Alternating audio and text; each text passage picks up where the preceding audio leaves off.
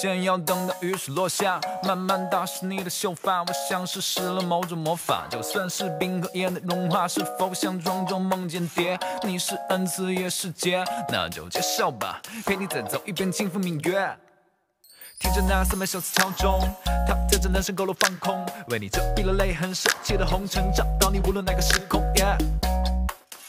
遇上是你是你，想靠近你，红尘当中遇见你，遇见你，遇见你，遇见你，遇见你，遇见你，遇见你，遇见你。听窗外的雨声，我可以先开口，想要陪你去捉风，一起做白日梦，醒不来的梦，醒不来的梦。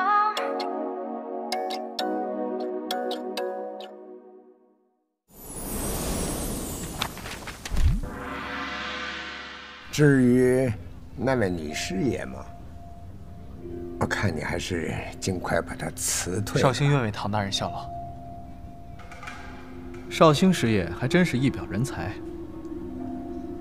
可是谭师爷任期未满，我也没有什么由头去辞退他的官职啊。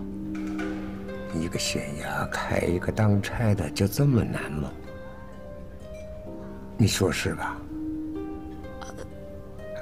是还是不是啊，大人？一个县上都没有自己的主意，就这么点能耐啊？那你怎么能帮着大人分忧解难呢？唐大人，看来我是不是要给你寻一位新的县丞啊？哎，大人，属下等了多年才等到这份差事，属下一穷二白，就靠着背月俸禄苟活。大人，不要断了属下的活路啊！罢了罢了，宗大人，周县丞啊，虽然有的时候胆子小，但是他也算是兢兢业业。我们县衙的那些琐事啊，可以说被他搞得井井有条。至于谭师爷嘛，深得我心。要我说呀，今天这事我们日后再议啊，咱们先吃饭。不，我突然想起来了。听说这位师爷是拿着钦差任命书来上任的，这个女子是如何得到钦差的信任呢？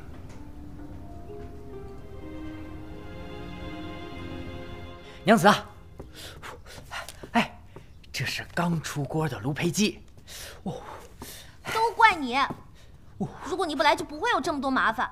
你知不知道那个案子让我头大，烦死了，你还来给我捣乱？哎呦，娘子啊，你说说你，咱干点什么不好，非得去那衙门里面谋饭吃？那是你待的地方吗？打小我就知道，甭管是坑蒙拐骗，还是打架斗殴，只要不出人命，民间事，民间了。那进了衙门，准没好果子吃，是不是？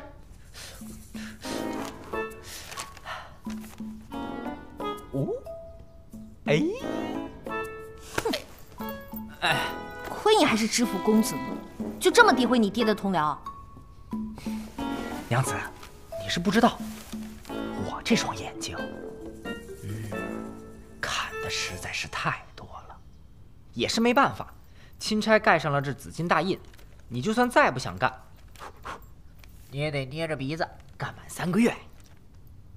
有可能不止3个月，可能会延期哦，看情况吧。延期？这什么情况啊？案子啊，你都不知道这案子有多复杂，它的复杂超乎你的想象。白说了你也不懂。我是不懂，我只知道钦差就算再不讲理，3月期满，你也要回去和我成婚。宗大人也说了，她是一介女子，那老百姓固然以为女流之辈难有大的成绩，所以说谭师爷才这么努力的去证明自己嘛。不，他毛毛糙糙，难堪大任了。好在绍兴留下来，能安稳一些。绍兴啊，你上任之后，把钱师爷的文本账目好好清查一下，啊，不能再让唐大人头疼了。小的明白。既然如此，不如小的现在就去县衙，开始整理。不必了。唐大人，莫非你还有什么难处吗？既然宗大人问到此处，我也便不瞒了。愿闻其详。其实也不是我非要留下来，主要是什么？我与谭师爷是两情相悦，情投意合，鸾凤成鸣，长相厮守，比翼双飞。好了好了，既然如此，我也就不勉强了。啊，宗大人还有什么事吗？府上还有很多琐事要忙，如果没事，我就先行告退了。哎呦！他不要我了。好了，大葱，你回到济南找你爹爹，让你爹爹给你找更好看的女子，好吗？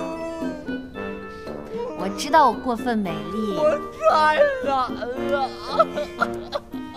大葱，别哭了你。情投意合也就吃鸡吃鸡吃鸡啊！别吵了。他说的都是真的吗？他对谭林音似乎确实不一般。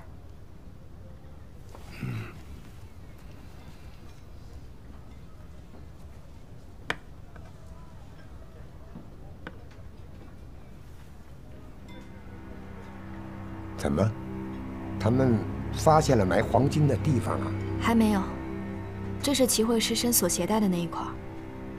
孙齐两家应该还存有不少，如果不看紧一些，恐怕会出岔子。对，这个孙员外啊，倒是个可用的材料。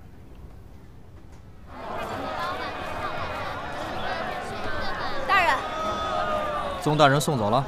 哦，送走了。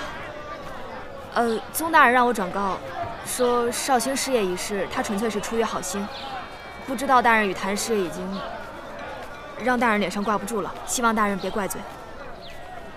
我不这么说，堵不住他的嘴啊。小飞龙，小飞龙，你怎么在这儿啊？让我好找啊，县衙里。你先回去吧。哦，那周某告退。哎，对了，这个事儿啊，别跟别人说啊。明白。哎，你喊什么呀？这么多人！刚刚我去牢里放人啊，这本该白天当班的从顺居然睡着了，这牢门就这么敞着，里面一个人都没有。桑杰的家丁跑了？是啊，马上集结人马搜捕。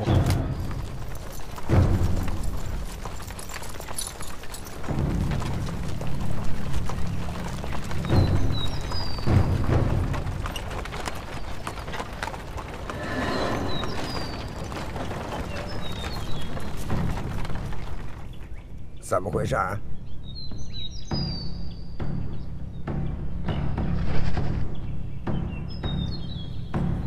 宗大人，你这就走了，搞得我们县衙都不识礼数似的。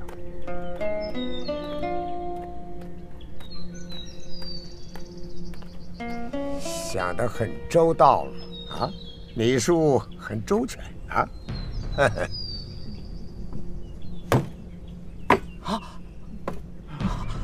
大人都在里面。宗大人，是不是觉得下官招待不周啊？为什么不打声招呼，就把县衙的囚犯带走了？桑杰是统领县令，隶属我池州之下。我们相识多年，我本以为他是个聪明人，没想到他太贪心。要了自己不该要的东西，才落下这般下场。千钧将一羽啊，轻重在平衡。人如果严守本分，自然是无忧无虑。唐大人，你说对吗？我有点没太听明白宗大人是什么意思。我的意思是，桑结一案就到此为止吧。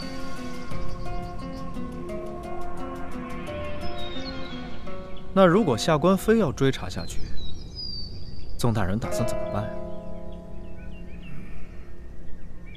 唐飞龙，送你师爷你不要，送你黄金万两你也不要，你到底要什么啊？你就是要与本官作对吗？下官不敢，下官只是想做好自己职责分内的事。桑杰是统领之人，就职于统领，死于统领，私采金矿还是在统领。作为统领的父母官，我是不是有责任、有义务，把这件事情查清楚，给老百姓一个交代，上交给朝廷啊？宗大人，我说的有错吗？既然唐大人有自己的想法，我也就不再勉强。唐大人，来日方长，咱们池州见。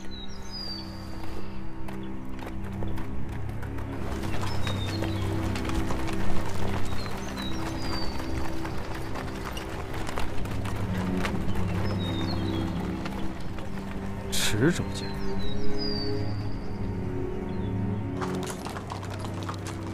大人，这人都追回来了，你怎么还板着个脸呢？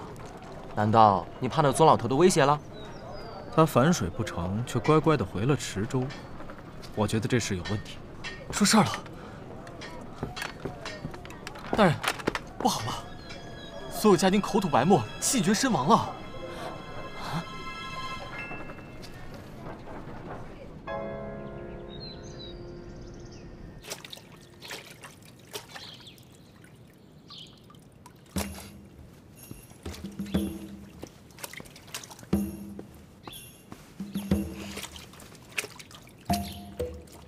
香瓜，你听说了吗？师爷跟大人好上了，而且还是大人亲口承认的呢。你胡说！大人怎么会喜欢上这种粗野的女子？可我觉得真的很可能啊！你仔细想想啊，大人跟师爷在一起的这段时间呢，大人的笑容比往常多了。而且你听说了吗？师爷头上那个七宝同心簪还是大人送的呢。哎，你说这是不是定情信物啊？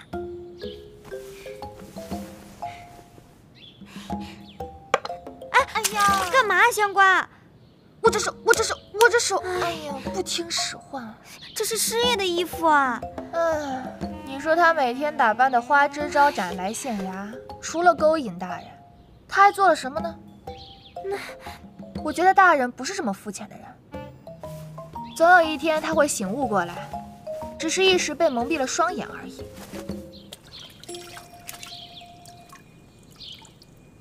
哎，看来我遭人妒忌啊！会不会有危险啊？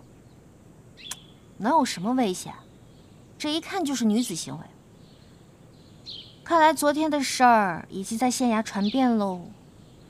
就妙声楼和县衙这两群大嘴巴，这个时候啊，估计全统领人都知道了。可不是，你说多巧的事！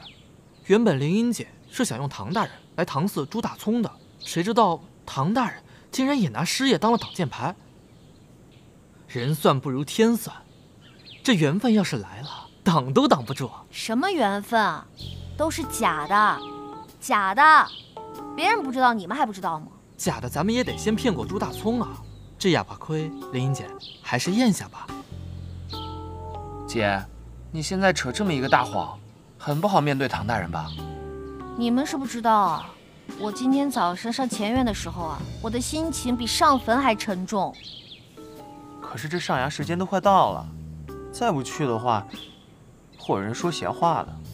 我都这样了，还有谁传我坏话？还能传我什么？恃宠而骄啊，仗着亲属关系在县衙干闲职那种。行，我去还不行吗？帮我洗干净啊！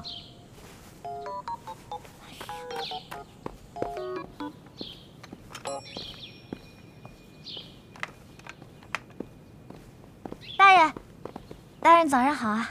好，好啊。吃过了吗？没有。哦。怎么了？那个事儿怎么办啊？哪个事儿？朱大聪娶我的事儿。哦，那跟我有什么关系吗？那宗文林要是知道你骗他怎么办？到时候他给你硬塞师爷，那可是明晃晃的内鬼坐明堂啊！那你说怎么办呀？我觉得不如咱们一不做二不休。你要干什么呀？我觉得我们应该先瞒他们一阵子，等到时机成熟了再宣布咱们分手了。那择日不如撞日，不如就今天宣布吧。不行，那多起啊，至少要半年。2周。3个月，就这么说定了啊。按照画本子的套路，那现在咱们应该属于热恋期。怎么表现甜蜜啊？那你写了那么多画本子，应该比我了解啊。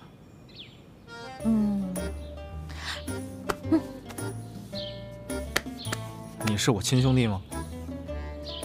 对，还是你来吧。谈恋爱就是应该动手动脚的，这也不愿意，那也不愿意。师爷，这个蛐蛐儿我已经抓到了，放这罐里了。你们是不是那个啥了？你们两个太欺负人了！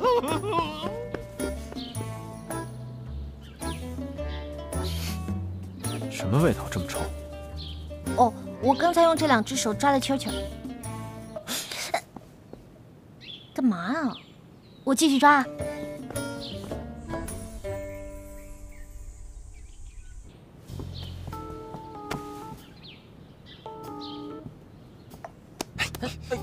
非礼勿视，快进去。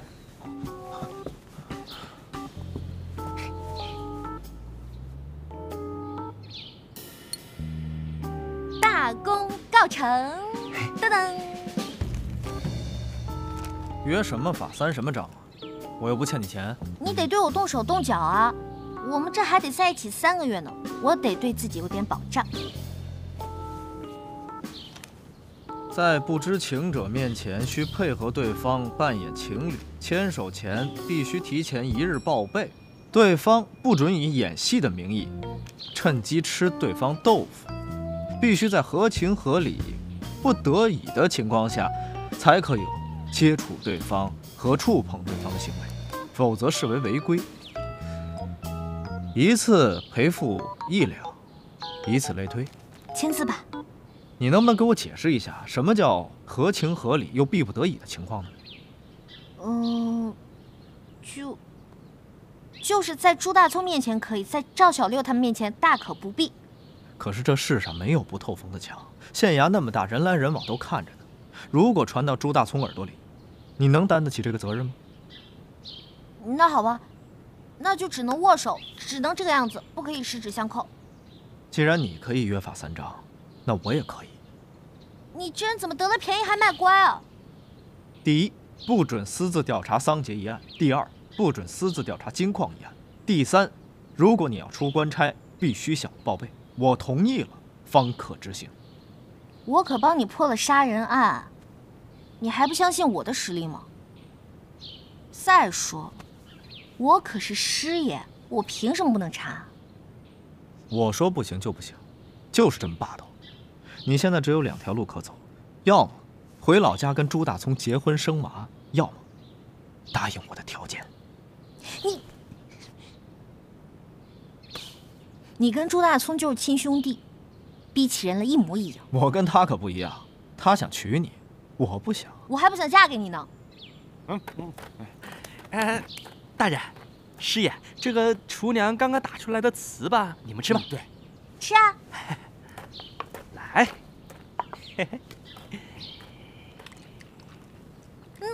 好好吃哦。大人，你们俩不妙了。怎么讲？据我个人经验，这一男一女的感情走向啊，一般分为3个阶段：热恋期、倦怠期以及送终期。什么意思啊？这年轻情侣干柴烈火，王八看绿豆看对眼了，整日里是你侬我侬，就差没恶心死周遭旁人。这话本里大部分的情爱故事啊，都是在这个时期里发生的。那个倦怠期呢？就是两个人没有什么话聊了，该说的都说完了，该看的也都看完了，得到手了吧，懒得换了，剩下的就是互相找茬儿，挑对方的刺儿了。那还有什么来着？送终期。哦，对，送终期。少年夫妻老来伴，哎，得过且过，过了半辈子，还是得留一个身边人给自己送终。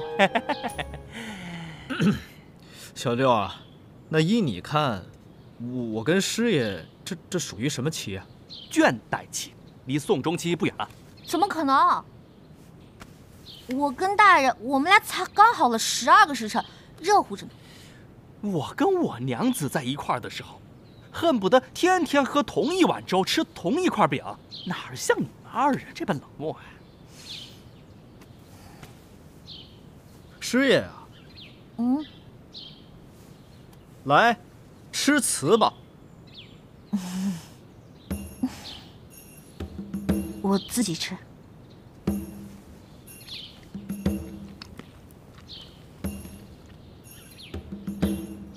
糍粑热乎吗？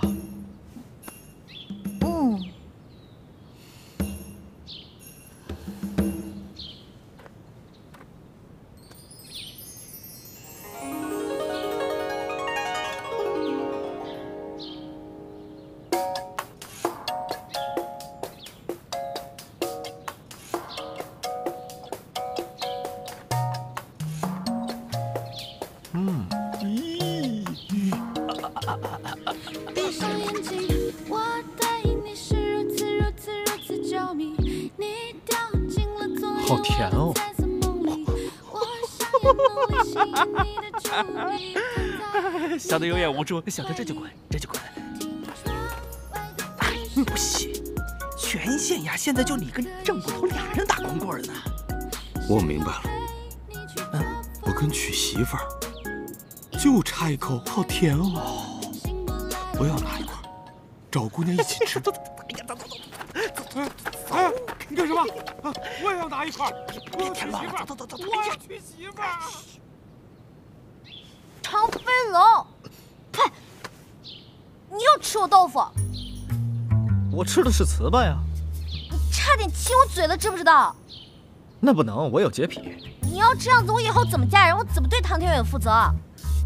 我一定要找出一个不用动手动脚伪装的方法。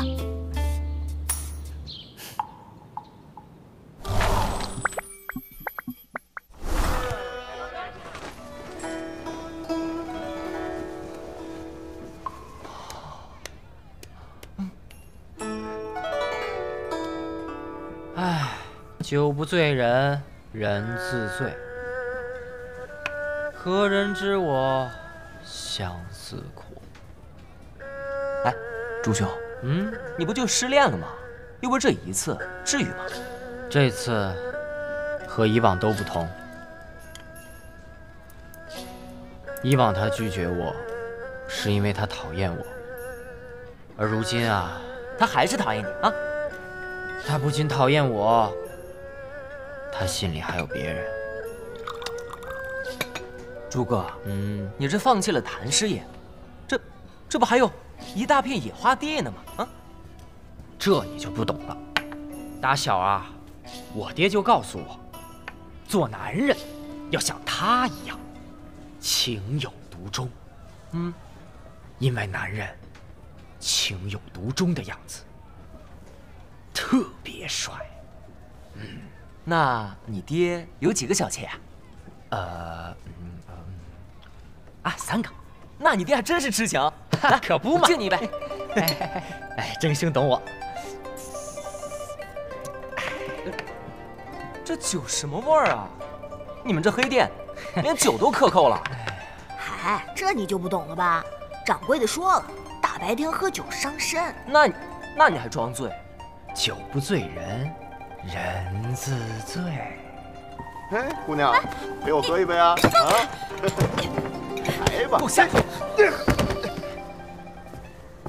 都是来寻开心的，你非得找不痛快是吧？你待会儿别怪老子不客气啊！不客气什么啊？啊！我去，让你痛快个够！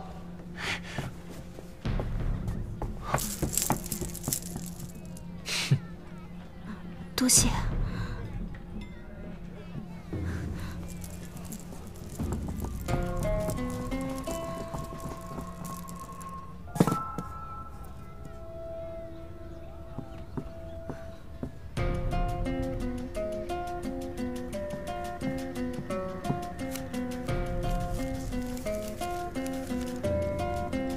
桑吉正午还留在县衙，速速取来，自有人接应。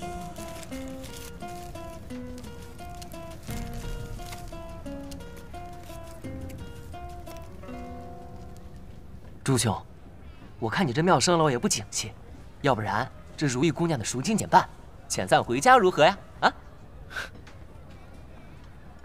情场失意，生意场子还能完败不成？不过3个月，我一定要在铜陵扎稳脚跟，让娘子看看我的实力，没准儿她还能回心转意。再说了，她唐飞龙算什么？哪个女子不喜欢会赚钱的男人呢？那你想干嘛？我要举办一场花魁大赛，把全铜陵最好的花魁都找到这妙声楼里来比武。如果如意姑娘赢了，便是全铜陵第1花魁，我这妙声楼也将是全铜陵第1酒楼。到时候还怕没有生意不成？够，实在是够！来呀，来呀，来呀，伙计们，把这个妙声楼赶紧装饰一番，马上就要举行花魁大赛了。哈哈，朱兄，那我去看如意姑娘啊。等会儿，结账。哎呀，再说再说。哎，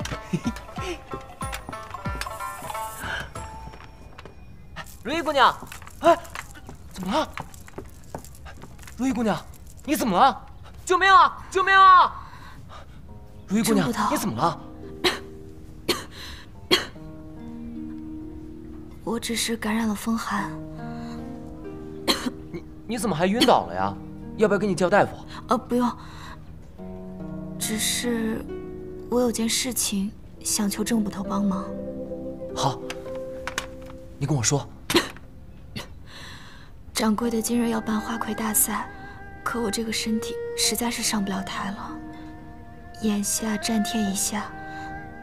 你能不能想个办法帮我推了这场比赛啊？能，我一定给你办到啊。那，你先回去休息休息。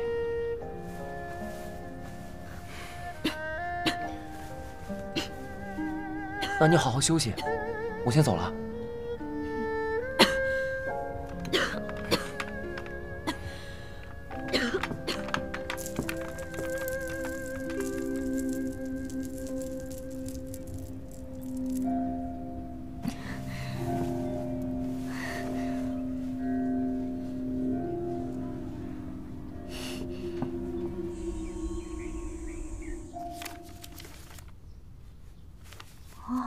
笑，情不自禁的笑。师爷在干嘛呢？大人，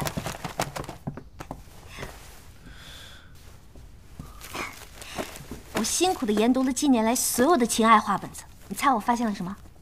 发现你自己的画本子是多么的幼稚、无知加肤浅。呸！我是发现了让我们安全度过3个月的方法。说来听听。2个人谈情说爱呢是私密的事儿，但是表现出来的态度呢倒是万变不离其宗。基本上可以总结为3点，归结为4个字：情不自禁。情不自禁？没错。首先，据说2个人在一起若不能朝夕相处的话，便会越发想念。你会想念对方的脸，对方的笑容，还有对方身上的味道。于是你会情不自禁的傻笑，甚至对旁人熟视无睹。听上去有点恶心啊。是你不懂。大人，笑一个。我不要。啊，笑一个嘛。我不要。现在我们可是一条船上的人，你先不说那个宗应林跟祝大聪有多聪明，整个县衙还有同陵县的百姓全是我们的敌人。但这件事如果暴露了，对我来说也没什么损失。可对我不好，你就行行好，笑一个嘛。对了，就是这种一反常态的变态笑容。大人，你日日板着脸，若是能常常笑一笑，众人肯定会以为那是爱情的滋养。真的吗？一派胡言。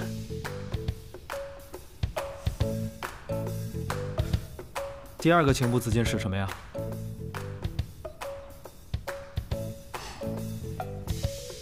第二个情不自禁，就是在话尾加一句“的呀”。的呀？有了爱人，就有了软肋，铁汉也能化为绕指柔，终身呢会散发着快乐的气息。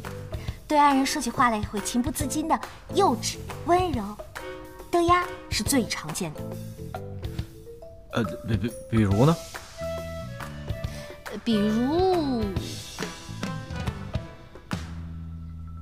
比如我们现在去外面试一试的呀。大人，给师爷买束花吧，花香长久，有寓爱河啊。不了，我不太喜欢花。全要了，给我送到县衙去。哎，好嘞，还是大人心疼师爷。这么客气啊？客气什么呀？从你的月俸里扣。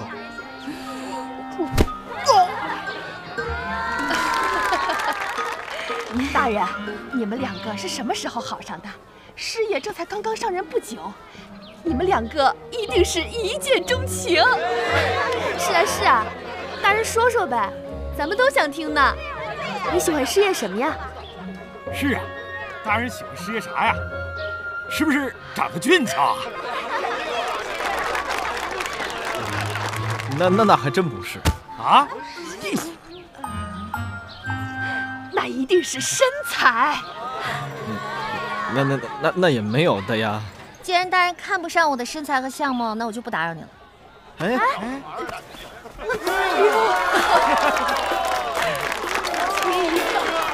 师爷才华横溢，深得我心。更重要的是，他还心地善良。如果说老天爷给我一次机会，让我必须选择一个女孩共度余生的话，我会毫不犹豫地选择我怀中的师爷谭令英。对呀。想不到大人居然有如此可爱的一面，当真是爱的力量。是呀。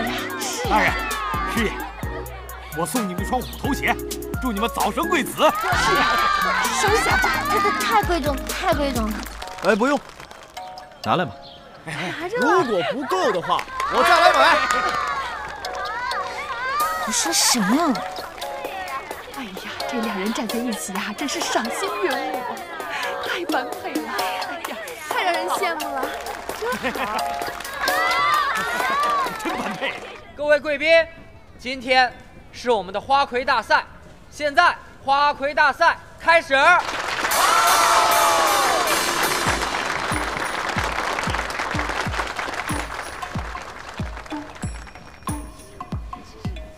这是哪儿找的呀？下一个。下。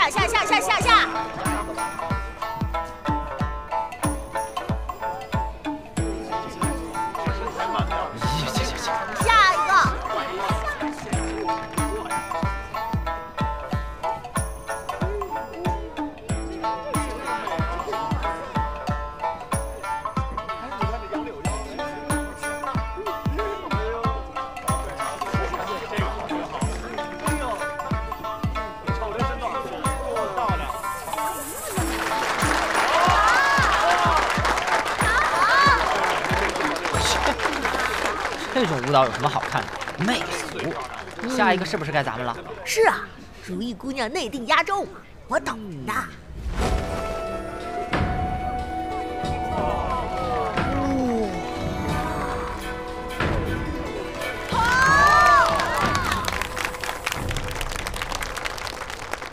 咱们如意姑娘就是厉害啊！哎呀！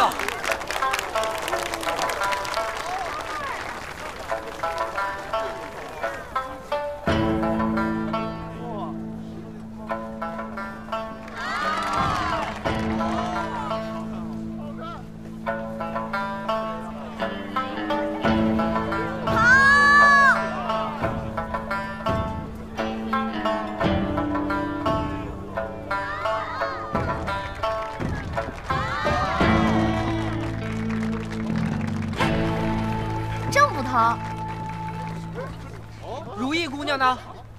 你问她呀？不是，哎，你谁呀？啊，顶替如意姑娘，好大的胆子！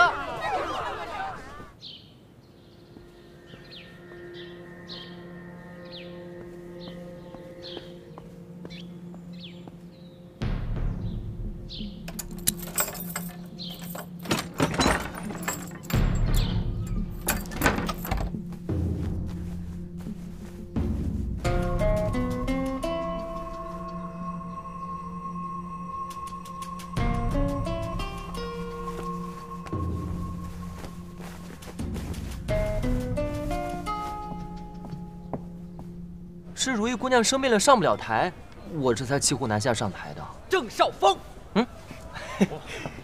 哈！我问你，如意姑娘去哪儿了？好好的花魁大赛，你给我整成这样！如意姑娘不在这儿呢吗？我郑如意。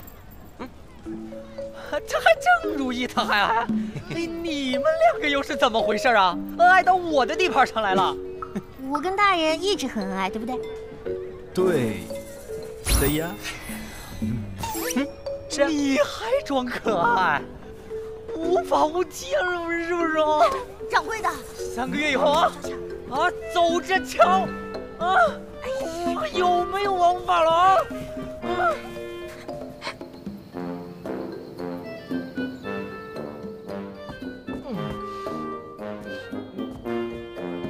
周兄，周兄，人呢？出来。郑捕头。周兄，你去哪儿了呀，周兄？茅房。我今日新得了一壶好酒，来，尝尝。周某今天身体不适，郑捕头还是找大人吧啊。别提那个唐天杀的那个，有了媳妇儿忘了娘。不对，有了新欢忘了旧，那个词儿叫什么来着？见色忘义。对，就是见色忘义，还是周兄有文化。来，今天跟我喝一杯，来。哎，不喝了，不喝了，不喝了，郑兄。不喝。自己喝。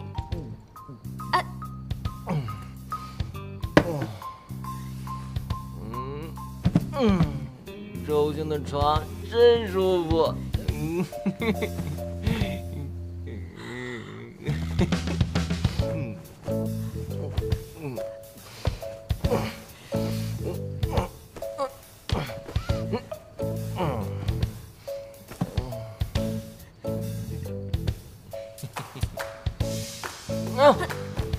别碰我，周兄，碰我干嘛？睡觉，好好睡觉，听到没？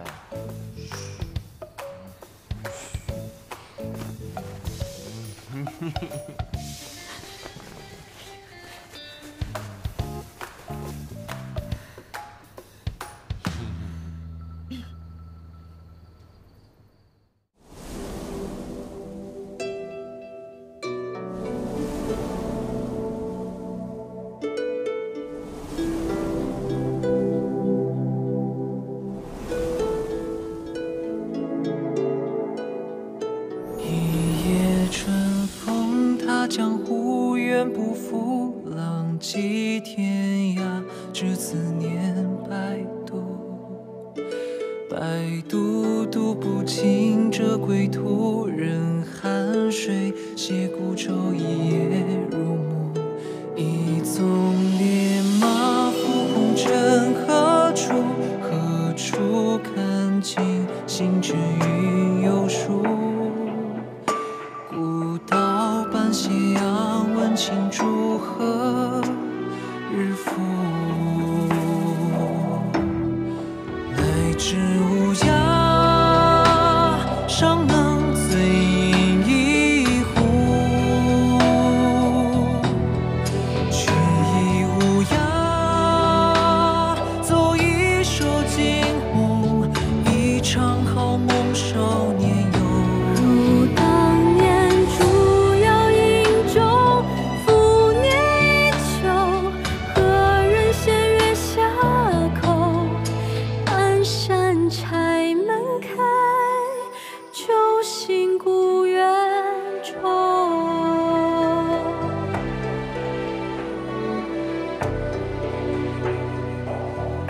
一树繁花，尽雨后更朦胧。孤盏灯火，映纸窗不休。不休休不尽这春后，艰苦等天寒鸦匆匆难收。一阵西风如屠苏吹苏，四季竹寒海踌躇。